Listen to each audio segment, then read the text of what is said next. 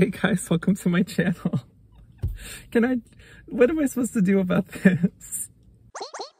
Alright, so I decided that I'm gonna do this a little bit differently. So I already read the entirety of volume 6. Why do I keep thinking this is volume 7? I don't even own volume 7. I don't even know what that looks like.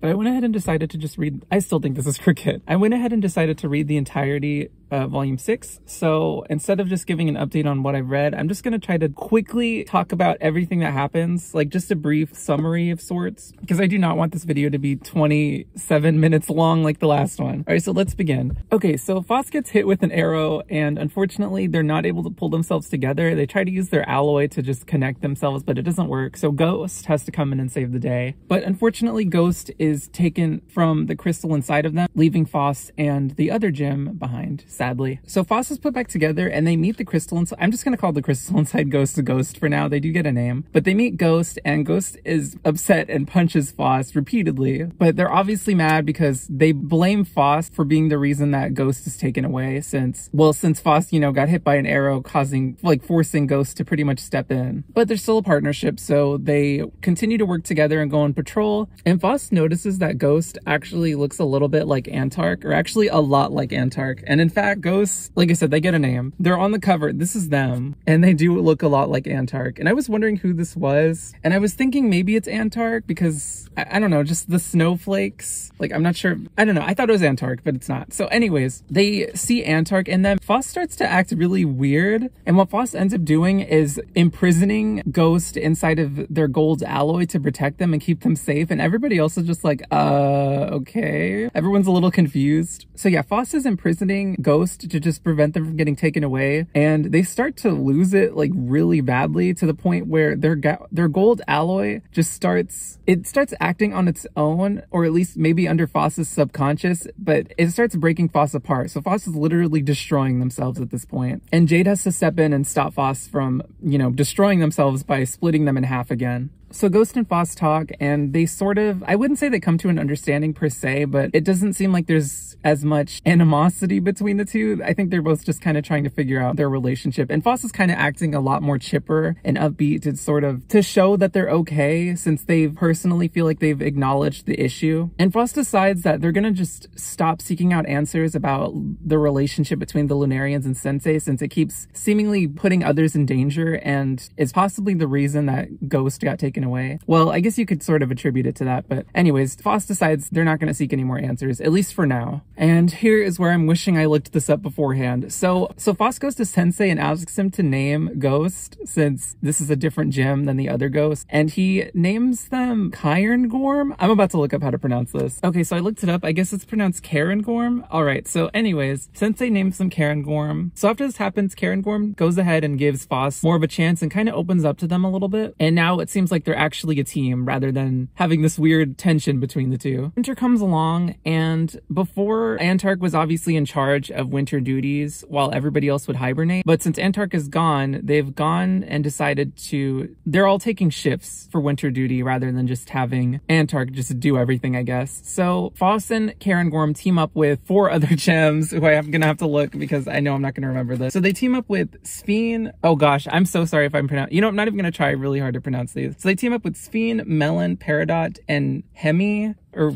I don't know how to pronounce the actual gem name, so they don't really want to look it up right now. But yeah, so they go with them, they kind of hang out with them for a little bit, and a Lunarian shows up. And this is another really weird Lunarian, like weirder than even the last one that they faced. Well, not the last one, but the last weird one. I don't know, you could argue that a lot of them are weird, but anyways, they see a double black spot, and out pops up, a Lunarian doesn't actually pop up right away. Instead, what pops up is a scene. But yeah, the scene shows a room with a stool, a table, and like a game board or something with the window open, and the black spot starts to dissipate, except it doesn't fully disappear, and out pops these little pieces. It actually, you can kind of see the pieces start to get up before the cloud even disappears, or the spot disappears. So they pop out, and these tiny little pieces cause a huge amount of trouble for the gems. It's actually kind of sad how much they struggle. It feels like the Lustrous are constantly struggling to fight against the Lunarians, but this is really bad for them. So the little pieces, they pop up with these gems, like small pieces of other gems. Sphene notices their partner Topaz. The pieces are using that gem, and what they do is they make the gem explode, which it causes the pieces to fly out and break the other gems. So because they're so small, the gems aren't able to actually hit them. So they keep just getting slowly broken apart. And on top of that, the little pieces are actually jumping inside the broken parts of the gems. This is so confusing to say because I keep saying gems, but they jump inside the Lustrous and kind of break them apart from the inside. And it's pretty much a losing battle. All of the gems are getting broken apart.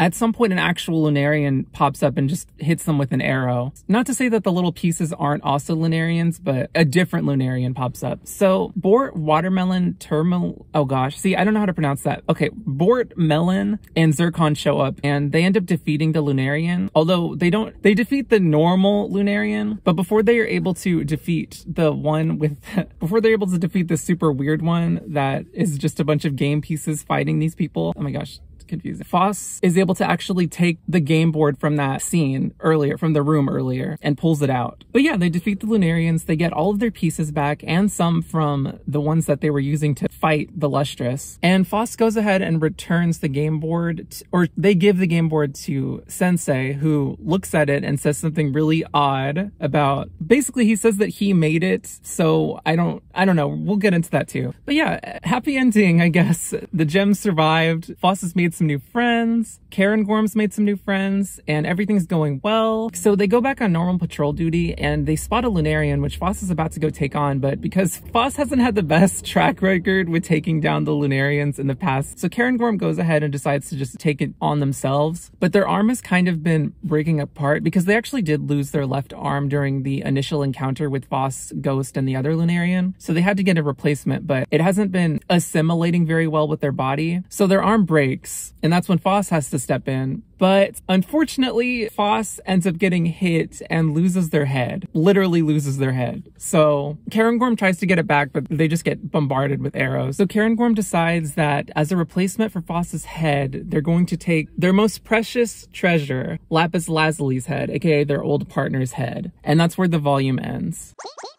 All right, it's a totally different day. Let's just continue. Okay, so let's talk about Phos first. So Phos is definitely going through it again. Phos goes through it like every single volume. I think the only volume that they really didn't have a whole lot to deal with was volume 5. And even then at the very end, they get hit with an arrow, which, you know, destroys their body. Well, partially. We see what happens in this volume. It splits them in half and they're not able to control their gold alloy, which causes Ghost to step in and, you know, get captured. So obviously after all of that After all of that happens, Phos feels super guilty, and Karen Gorm is understandably upset with Phos, because I think it's fair to say that it's kind of Phos's fault that Ghost got captured, sort of. I mean, it's not like Phos obviously didn't mean to get hit, but still, they were being careless, because they were trying to communicate with the Lunarian, so instead of just outright attacking them, they sort of tried to wait and see, and that's kind of, you know, where everything went downhill. So Phos starts having these weird hallucinations, and then, I mean, to be fair, Phos has been hallucinating is the thing. So I don't see why it would stop now, because Phos identifies the issue. According to Phos, the reason that they have these hallucinations is because Phos wants somebody else to come in and fix things for them, I guess.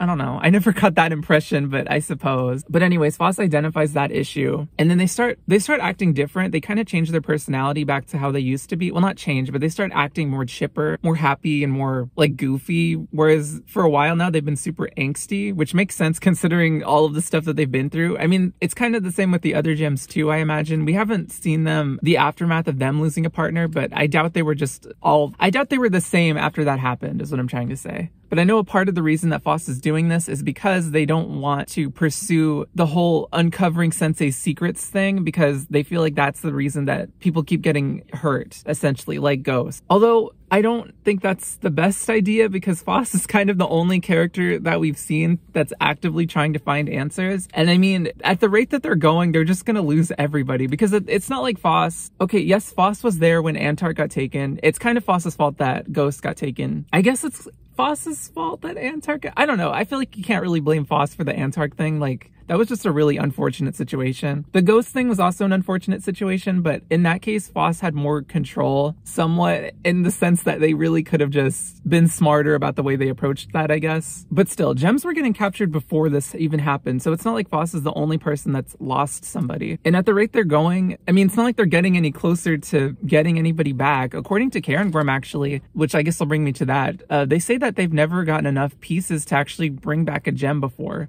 And they've been fighting for how long now? So I think Phos, it's probably not a good idea to give up on this whole Lunarian thing because they need something. Otherwise, they're just going to lose everybody. And I feel like Phos needs to team up with Cinnabar. We need a smart person on the team. But, you know, it is nice to see that Phos is making a lot of friends, though, at the end. Because Phos, you know, was feeling super isolated and alone until everybody starts until they have that whole team up thing where they fight against that Lunarian. And then it seems like they're making a lot of new friends. I mean, I think Phos already knows who everybody is, but they've never really been close with anybody. So it's kind of nice that they're getting a friend group. Although it makes me feel really bad for Cinnabar, who still has nobody. But anyways, moving on. So at the end of the chapter, Phos loses their head, this time literally. And now I really wonder what memories they're going to lose this time because they've been losing memories. I don't even remember what memories they lost when they lost their arms or legs. I know there was a whole thing where it seemed like they forgot about Cinnabar, but that wasn't actually the case. But now that they've lost their head, they've lost memories again. So it's like, what memories are they going to lose this time? I'm not really sure. I'm assuming they're going to lose something. Also, the fact that they're getting a new head is crazy to me, but does that mean they're going to look different now? I mean, I guess so, because they've been looking different, but like a new head, because I feel like the face is something that you think of, like the face is, I don't know, it's just weird to imagine that Phos is going to have a different face now. I assume, I don't know. I'm excited to see what happens next, to be honest. All right, so this has been bothering me. Okay, so Phos is definitely, I think it's fair to blame Phos a little bit for Ghost's, well, not even a little bit, but it's kind of Phos's fault that Ghost got captured, sort of, whatever. I don't know. Let's talk about something else. So I call Cairngorm to the stand. Cairngorm blames Phos for Phos losing their head, but Cairngorm's the one whose arm went flying off and Phos went to go get it. And Cairngorm knew that their arm was kind of messed up. So why did they jump straight into battle with that Lunarian? That was stupid. I don't think there's a single gem that we've seen so far not try to save their partner or protect them from the Lunarians, because it's kind of their whole thing. Like, the Lunarians are trying to capture all of the gems, and if they lose another one, like, they're trying to get, okay, they're already trying to get all the gems that they lost back, but it's not like this fight against the Lunarians is something they can really win, because at the end of the day, the Lunarians just keep coming, and it's not like the gems are on the offensive, they're constantly on the defense. And if the Lunarians are constantly attacking while the Lustrous are constantly on the defense, then the Lustrous really just have to protect everybody. So what I'm trying to say is every single gem would have done the exact same thing Phos would have done, including Ghost. So Ghost says that, I don't know if Ghost really believes that it's Phos's fault that happened. I don't know if they're just trying to not feel guilty. Either way, I don't blame Phos for what happened, is what I'm trying to say. I don't know if they ever explained why they don't team up with more than 2 gems, because it's always 2 gems on a patrol, but I guess maybe they're just low on numbers. And I don't know, a part of me wonders if having a third person would help them out. Maybe they should bring Cinnabar on the team. I don't know, I just want Cinnabar to get more screen time. But anyways, Cairngorm, I blame you a little bit. And also, let's not forget that Cairngorm was sort of the one that put Ghost in danger to begin with, which, to be fair, they also put themselves in danger because at the time they were 1 gem. Also, if Ghost gets put together, would they like get put together onto Cairngorm? I'm guessing. I don't know. Anyways, remember Cairngorm was the one that sort of had Ghost jump onto that other Lunarian where they almost got captured. So I think Cairngorm should take some responsibility here, is what I'm trying to say. But with that being said, I actually really like Cairngorm. I think I don't know, I like their dynamic with Phos. There's a lot of like rude, rough around the edges characters. We have Bort, Cairngorm, and Cinnabar. Although Cinnabar, I wouldn't say is like Cairngorm completely in that sense, because I think Cairngorm is more like naturally like that, whereas Cinnabar is just a little bit like, a little angsty, I guess. Cairngorm just seems kind of like rough, a little gruff. Okay, what else did I want to talk about? Just talk about the new characters really quick.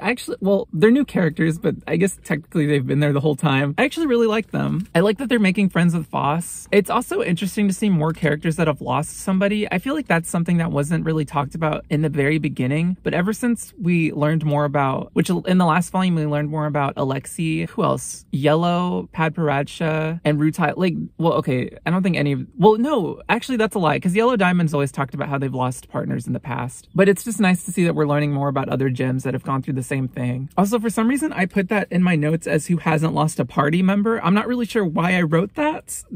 I don't know what I was thinking there, but yeah. Of my favorite of the new characters, I think I like Watermelon, Tourmaline. I don't know how to say that word. Melon, I think they're the cutest, but I mean, we don't really know much about them either, other than that they're cute, but I just like their design a lot. All right, so let's talk about Sensei. I'm not really a theorizing or a theory type of person. I'm just not good at coming up with stuff like that. But what the heck is going on with Sensei? Okay, so we learned that when Sphene and, I already forgot, Peridot, right? Okay, so Sphene and Peridot were talking about how they first met, or how they first teamed up, and Sphene says that they were both, well, okay, Peridot and Sphene were both feeling bad because they were feeling less and less sad, I guess, about their partners disappearing, or they were kind of thinking less about them. They weren't thinking about them as much, and they felt guilty because of that. So Sensei tells them that it's kind of rare for people to get closure on their emotions, and it's something you can't just bring out. You can't bring that about on your own, and you have to just, it has to come to you, I guess, or you can't force it to happen, is what he's trying to say, I guess. But I don't know, does that connect to the Lunarians in a way? Because if we remember, that first weird Lunarian that showed up was a dog of some kind, and Sensei obviously knew who the dog was because he named him Shiro, or he called him Shiro, and I assume that's his actual name and not something he just made up on the spot. So in that case, who was receiving closure? Was it Shiro or was it Sensei? Because the new Lunarian that shows up in this volume was some kind of game that Sensei created, I guess. He says something about, we never knew that the creations, or what would happen to them once they reach their end or something. I don't even, also, I have no idea what that means. Like, what? I have so many questions, but once he actually touches the game board and, you know, starts talking to it, it disappears. So what the heck does that mean? I feel like it all ties into this idea of closure, even though I'm still not 100% sure. I guess in that case, it'd be Sensei who's getting closure, but I don't understand why these things are coming to life and attacking the Lustrous. I don't know. It's just weird. Also, I feel like the Lustrous are getting set up. I mean, not like intentionally set up, but remember, they couldn't even kill Shiro because every time they hit it, it just split into different parts. And in this case, they couldn't even hit those game pieces. If they go up against another Lunarian, how are they supposed to even win? The only reason they were able to, the only thing that took those Lunarians out was the fact that Phosphophilite was able to pull out the game board. Actually, no, that isn't even what took it down. Bort took it down by wiping out that cloud. I guess they can beat it then, but it's not like the game pieces actually disappeared. I don't know. I just have more questions, and I feel like I'm not getting any answers, but hopefully we get something soon. And the last thing I wanted to talk about was, I just had a few things to say. Okay, so let's just talk about this for a second. Remember those snail people from way earlier on in the series? Funny how we get all this information about lore like at the very beginning of the series. And now that we have more questions than ever, they're just not here. I mean, to be fair, they were only with us for, well, and by they, I mean do they have a gender? I know their brother calls them sister, but I don't know if I should say she. I don't know. But also, I forgot what their name was. Did I write it down? Ventricosis? I don't know. Ventricosis. So we have more questions than ever, and it'd be really nice if Ventricosis was here to answer them. But unfortunately, they're gone. And I don't know if we're ever going to see them again. Part of me wonders. But I bring that up to say Ventricosis was able to negotiate with the Lunarians to get Phos captured, to get their brother back. And it was also part of their plan to use Phos to potentially get other members of their family back, because I guess on the moon they're used as livestock or something. I don't even know what that means. I don't know. Like I said, more questions than ever. And another thing about them is we don't even know, or Phos doesn't even remember them. So it's not like we're ever going to get answers to that unless they just show up again, or Phos somehow regains their memories, but I don't even think that's possible. Also, actually, you know, Ghost says that Phos's head got taken away by the Lunarians. I'm kind of wondering what happened to Phos's other body parts.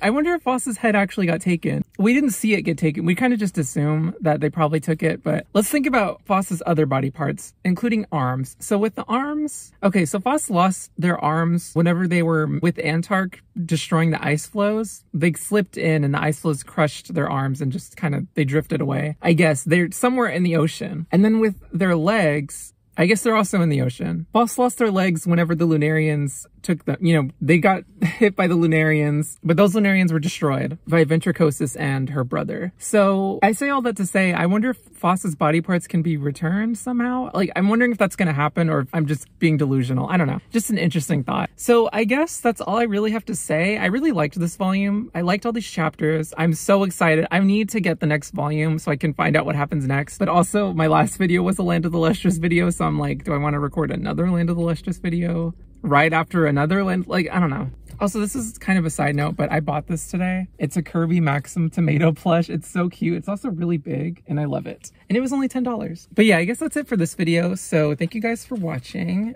I guess that really is all I have to say. I don't know. I'm excited to see what happens next. See ya. Oh, damn it.